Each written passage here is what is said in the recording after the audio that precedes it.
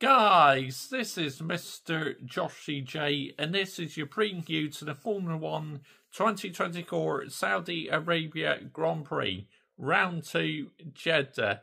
Now, going into this race, this is a street circuit, but it has a very long straight, so engine power will be key at this circuit this weekend. Mercedes believe they have fixed their issue, what was causing their cars at overheat, so we'll wait and see what happens with that one. But going into this race, no doubt Red Bull are the favourites, but my team Ferrari can do very well at street circuits, so don't rule us out either. Leclerc be looking for a better weekend, as in the race he really struggles with the car handling, and Carlos Sainz, the smooth operator, was much better than Charles Leclerc, so Charles be looking to bounce back very strongly and finish ahead on the smooth operator this weekend. Max Verstappen obviously is favourite for the race win. Sergio Perez won at this circuit last year, so be interested to see how he does, because he does really well at street circuits, so you can't really rule him out either, can you? My driver Lewis Hamilton will be looking to bounce back after that disappointing show in Bahrain. Hopefully will out-qualify the male model this weekend, George Russell, but we'll wait and see what happens in that one. McLaren, it was all very close between Ferrari, McLaren, Mercedes and Aston Martin at that time, so they'll be looking for a much better weekend to McLaren. Obviously, this time last year, this circuit, they were absolutely horrific. Their car was absolutely nowhere, but this time round, I think they're in much better shape than what they were this time last year at McLaren. Alpine, it's a very sorry scene for them, isn't it? I'm not going to lie. Battling for last, that's just embarrassing. That team is in dire need of repairs.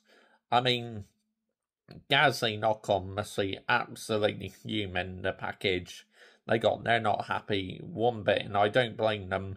Racing Bulls, now they'll be looking for a much better weekend, and hopefully this feud between 1-1 and Daniel Ricciardo has been resolved, because this cannot go on. It was unnecessary and uncalled for, in my opinion. 1-1 dive bombing Daniel Ricciardo, you can't do that on the cool-down lap. That is so dangerous, honestly, in every department. I'm a fan of 1-1, but that needs calling out. You cannot go and do that whatsoever. Aston Martin, where will they be this weekend?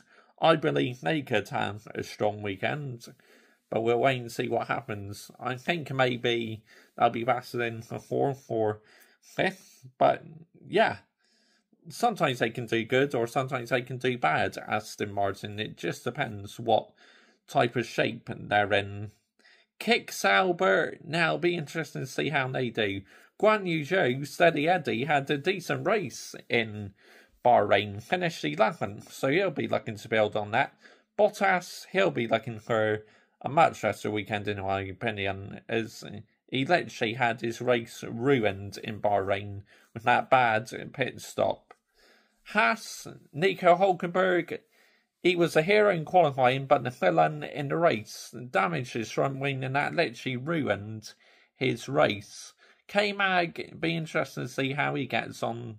And finally, Williams. What sort of Williams is going to turn up this weekend? Are they going to be good, or are they going to be bad? Alex Albon, I'm expecting to be the team leader. And Logan Sargent, I'm expecting to struggle as usual. But join me for a qualifying reaction now. I will be working, but tomorrow is my last shift in my job, as I have resigned from my job. So next week I am a free man once again.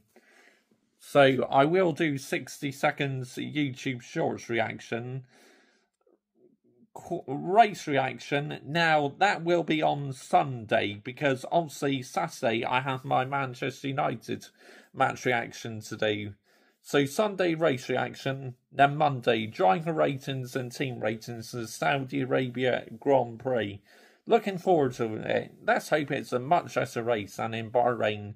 We need some competition, otherwise Red Bull, well, they won every race last season apart from one, but anything to go by Bahrain, they really could win every race this year and do the unthinkable. Wow, unbelievable. Bye-bye.